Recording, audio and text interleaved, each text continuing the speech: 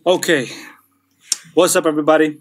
So, today we are going to talk about which one is the Antichrist. Now, we've done a video about this before. We have actually done a video about this. Maybe you saw it yesterday, last night, or the night before. Not sure when we uploaded this. But I wanted to get to kind of who is behind the power of the Antichrist. Who is the true Antichrist? Now, we know, again, we've talked about Yahuka or whatever his name is, Shlomo, the false messiah of Israel that's been going around doing miracles for some reason in Israel. Now, obviously, he is an antichrist, right? He's not the true Messiah. Obviously, we took a look at that. If you guys want to watch that video, link is in the description box. We know that King Charles is not the Antichrist, even though there are certain things that he does and believes that are not Christian and not biblical. He is not the Antichrist. The Pope, now this is kind of tricky. We know that the Antichrist system is the papacy. So is the Pope the Antichrist? Now I'm gonna say, in the physical, like kind of like the guy who's representing the Antichrist, I would say yes. I would say yes. Now a lot of people are gonna say yes, he's the Antichrist, or the papacy is the Antichrist. I do agree that the papacy is the Antichrist. And if you guys have not yet watched the movies From Babylon to America and From America to Babylon, the links are in the description box. I would recommend that you guys watch those movies. Those two movies are pretty much the part 1 and part 2 of a whole 6-hour probably Bible study on who the Antichrist is and who is the beast of Revelation 13, which is the same thing, Antichrist and beast of Revelation 13. What is the mark of the beast? All that good stuff. Again, if you guys want to watch those two movies, the links are in the description box. The Amazon links are in the description box. But what I want to talk about today is who is the real Antichrist. We know that the Antichrist system is the papacy. We know that the Pope is the spokesperson of the papacy, which is the physical manifestation, I guess, or the physical representation of the Antichrist. But who is the real Antichrist?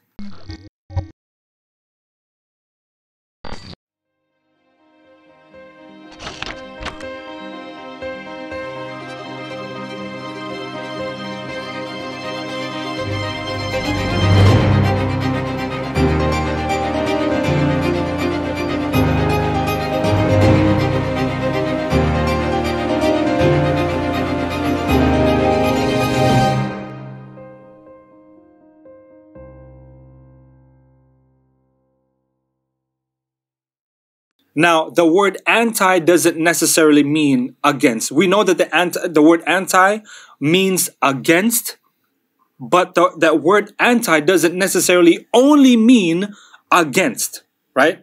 So antichrist doesn't necessarily only mean against Christ. The word anti also means substitution. It means a substitute for whatever it is that you're substituting.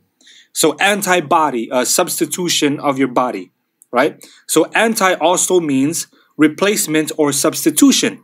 So the word Antichrist doesn't only mean someone who is against Christ, but it's also someone who is the substitute or replacement Christ. Now, for those of you guys who watched our video, maybe again 2 days ago, probably, you guys will know that the Pope, his official title is Vicarious Filii Dei, which means the substitution or the replacement of the Son of God, which also means Antichrist. The replacement of Christ, Antichrist. And that's why I believe that the Pope, in a way, is Antichrist or the Antichrist, but he is not the true Antichrist. Now, almost forgot my intro. What's up, everybody? Welcome to class. This is where we investigate, prove and observe, and we test every doctrine with the truth of God's word. My name is Tila. You guys can follow me on all social media. Links are in the description box. Special shout out to our supporters, those who keep this ministry afloat. If you guys want to support or are inspired to support, you guys can do so by not only subscribing, but also sharing our videos and also donating at schoolforprophets.tv. The donations do help. It does help us keep this ministry afloat, and it does help pay the bills around here. So thank you guys for that. Without further ado, let's pray. Father in heaven, we thank you again, Father, for giving us this opportunity to study now.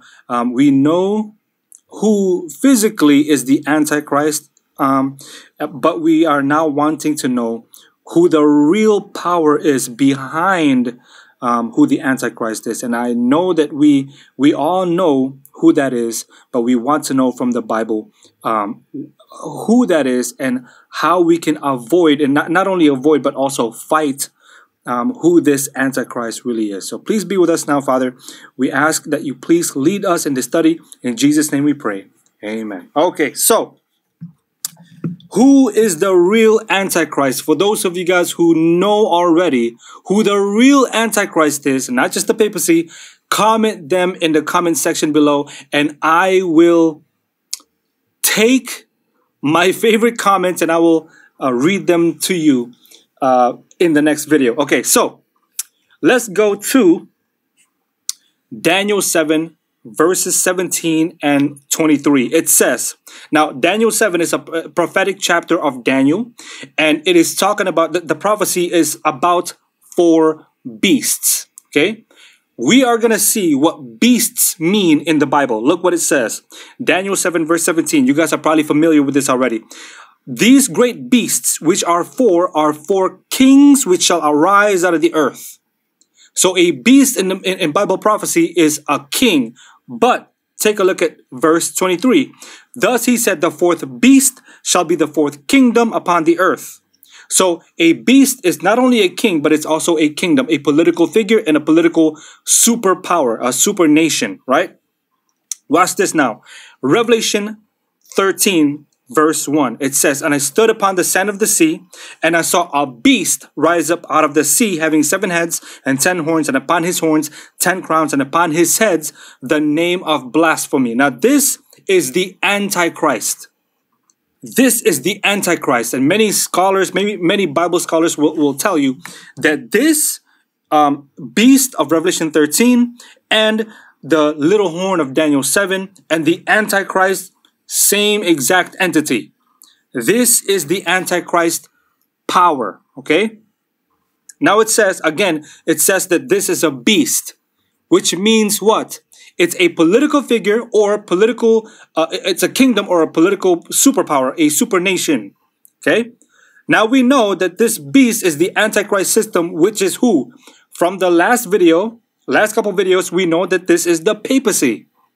This specifically, this first beast of Revelation 13 is the papacy.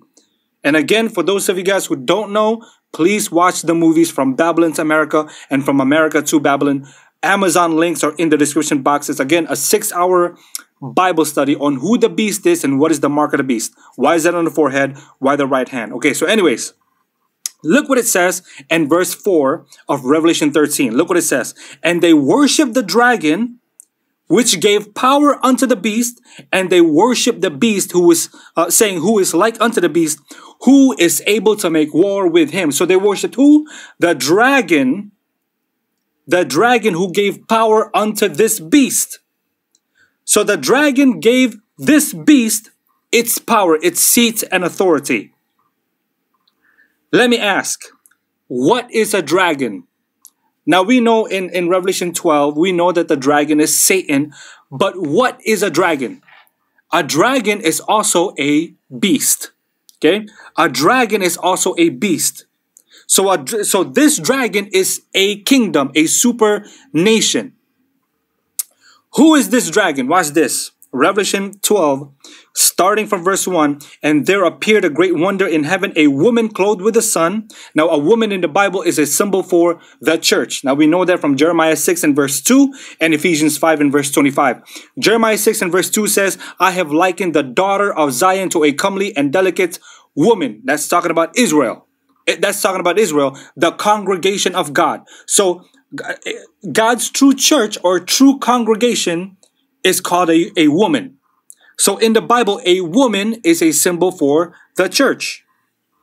Okay, and this woman is clothed with the sun and the moon under her feet, and upon her head a crown of 12 stars. And she, being with child, cried, travailing in birth, and pain to be delivered. And there appeared another wonder in heaven, and behold, a great red dragon, having 7 heads and 10 horns and 7 crowns upon his heads, and his tail drew a third part of the stars of heaven, and did cast them down to the earth.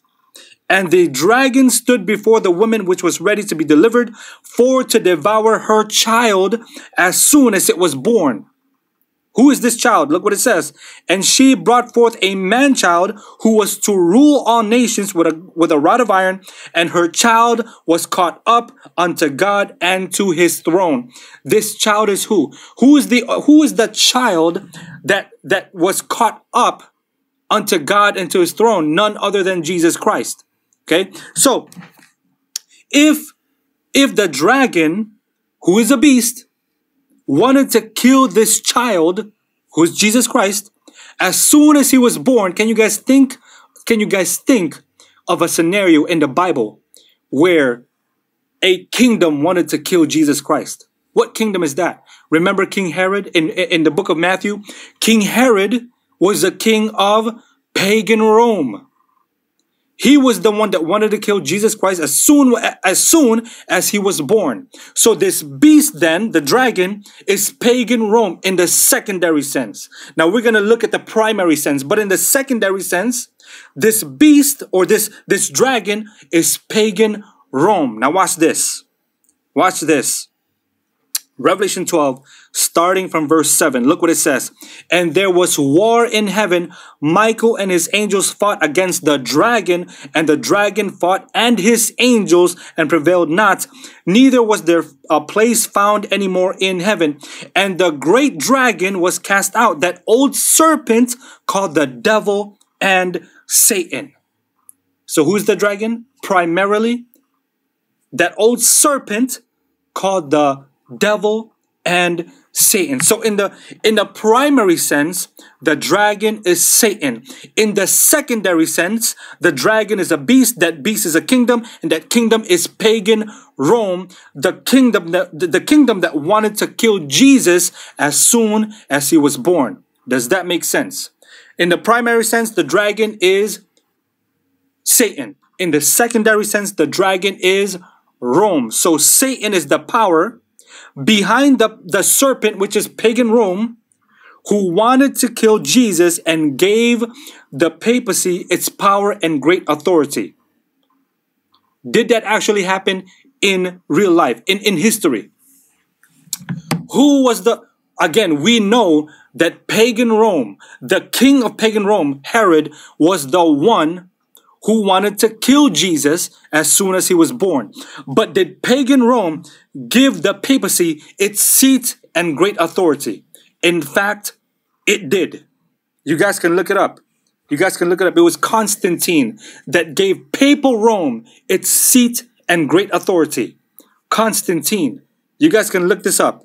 Google this. Google this. So now we know then that the papacy got its seat and authority and its power from pagan Rome. Pagan Rome is that dragon in the secondary sense. In the primary sense, who is the dragon? Satan. Satan is that dragon in the primary sense. So if Satan is the dragon in the primary sense, then we can say that Satan was the one that gave the papacy its seat and power and great authority. It's Satan. Not just pagan Rome. It's Satan in the primary sense. Watch this.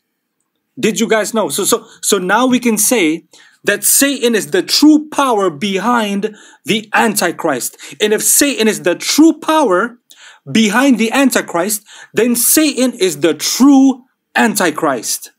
Watch this now. Remember, anti doesn't necessarily mean against something, anti can also mean replacement of something. So Antichrist doesn't only mean someone who is against Christ, but also someone who's trying to be the replacement Christ. Now we saw that in the Pope, Vicarius Filii Dei, Vicar of the Son of God, meaning replacement Christ, who's also against Christ because the papacy, what did they do with God's 10 Commandments? They changed it. They are the ones that thought they can change times and laws. They tried to change God's commandments. So the papacy is against Christ. The papacy also claims to have a man there that can be the replacement Christ. So the papacy is the Antichrist in a physical sense, but the real power behind the papacy is who? Satan. Watch this. Watch this, Isaiah 14, starting from verse 12. How art thou fallen from heaven, O Lucifer, son of the morning? How art thou cut down to the ground, which didst weaken the nations? For thou hast said in thine heart, I will ascend into heaven. I will exalt my throne above the stars of God. Is he trying to place himself against God? He is. Because he wants to compete with God. So he's placing himself against God. But watch this now. Watch this now. For thou hast said in thine heart, I will ascend into heaven. I will exalt my throne above the stars of God. I will sit also upon the mount of the congregation in the sides of the north. I will ascend above the heights of the clouds. I will be like the Most High. What does that mean? I want to replace the Most High. I will be like the Most High. I'm going to go against him, and I'm also wanting to replace him. You don't need God. Did you guys know? Do you guys remember what Satan said to Eve? Satan said to Eve, you don't need God to know what is good and evil. You can be God. So Satan was trying to place that same Antichrist spirit in Eve. But who, remember, he says that I will be like the Most High. Who really is like the Most High? Hebrews 1, starting from verse 1. Look what it says. God, who at sundry times and in diverse manners spake in times past unto the fathers by the prophets, hath in these last days spoken unto us by his Son, that's Jesus Christ, whom he hath appointed heir of all things, by whom also he made the worlds, who being the brightness of his glory and the express image of his person, express image of it, that means he is like the Most High. Jesus is the express image of the personhood of the Most High. So Satan wanted to replace Christ as the one who is the express image of the Most High. He said, I will be like the Most High. But who really is like the Most High? Jesus Christ. So we are not only dealing with physical Antichrist, which is the papacy. But the papacy is just the secondary sense of who the Antichrist is. The true Antichrist is who? Remember, we are not wrestling with flesh and blood. We are wrestling with what? Spirits. We are not wrestling against flesh and blood, but against principalities, spirits. We are wrestling against powers, against the rulers of the darkness of this world. It's a spiritual battle. And if it's a spiritual battle, then you need what? You need who, by the way? You need the Holy Spirit. If we are not wrestling against flesh and blood, but against principalities or against powers and rulers of the darkness of this world, then we are wrestling against spirits. And if we are wrestling against spirits, then who do we need? We need the Holy Spirit. That's who we need. We need Christ in our hearts. That's the only way that we can defeat this Antichrist. Not just the physical, literal, physical Antichrist, but the power behind that physical Antichrist, which is who? Satan. We need the Holy Spirit. Praise God always.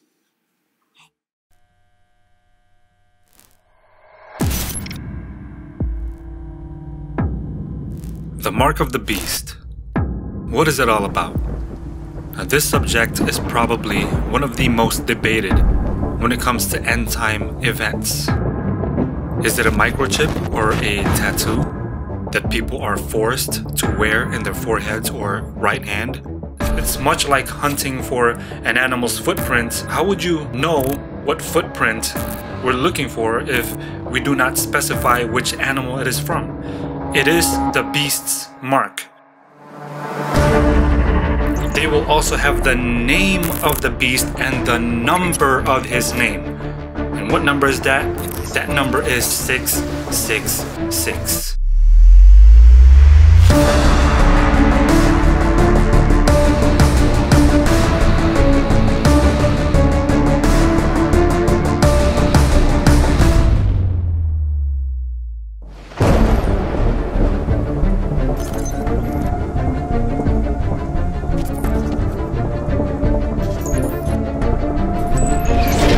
Now it's time for us to really dig deep and figure out what is the papacy's mark of authority.